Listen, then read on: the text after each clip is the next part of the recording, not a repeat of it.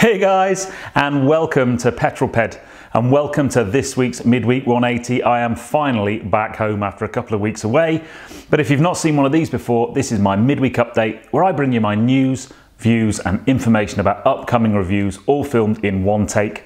I'm going to put 180 seconds in the bottom left hand corner of your screen, and that's it. A very simple format. So without further ado, let's get cracking with this week's Midweek 180. I shall start my timer.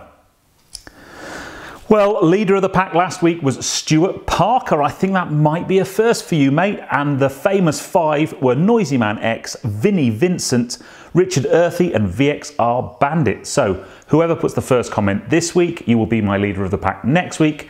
And the first 5 comments, you will be in my famous 5. Where are you and what you're doing? Well, that was 2 people. One, Blue Meanie, was hiding in the garden waiting for me to light the pizza oven last week. I can report we did have pizza last week and it was spectacular.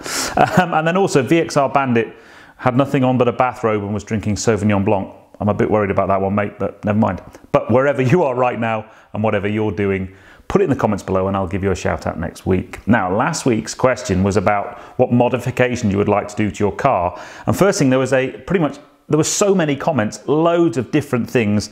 Common themes were exhaust, more power, nice wheels, but the common thing was worries about things like warranty and insurance. So when I do my modifications to Ruby, one of the things I'm going to cover is a conversation around warranty and insurance. So keep them peeled for that. I had more conversations this morning about what we're doing to Ruby. Very, very exciting stuff coming very soon.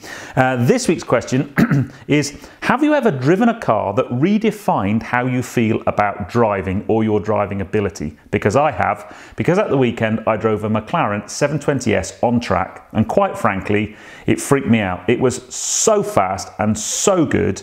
I just didn't really have the talent for it, and it just made me really think about, I mean, the car on the road is amazing as well. That video's coming very soon, by the way.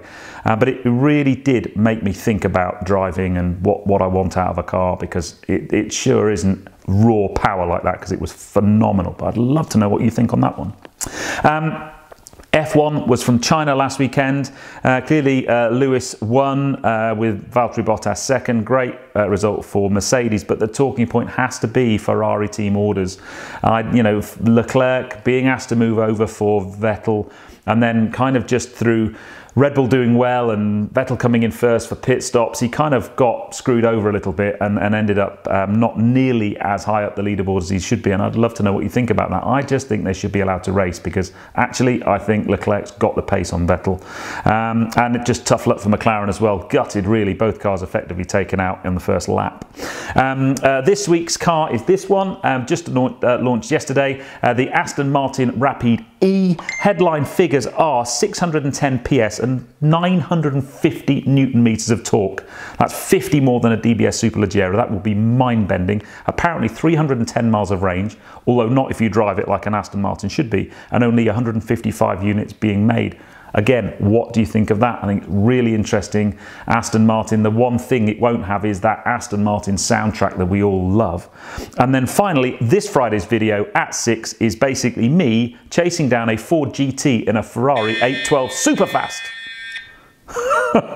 Which I haven't edited yet, but yeah, it's a Ferrari themed video on Friday. I got to drive the Portofino on road and then went round the Goodwood Motor Circuit in an 812 Superfast, and that blew my mind as well. And it's not often you get to chase down a Ford GT, well, I nearly said GT40 then, Ford GT.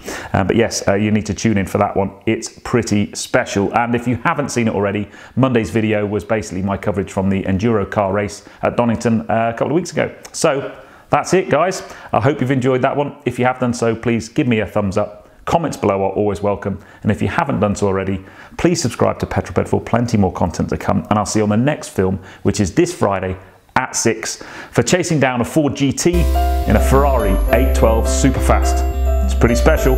I'll see you on that one, guys. You take care. Drive safe.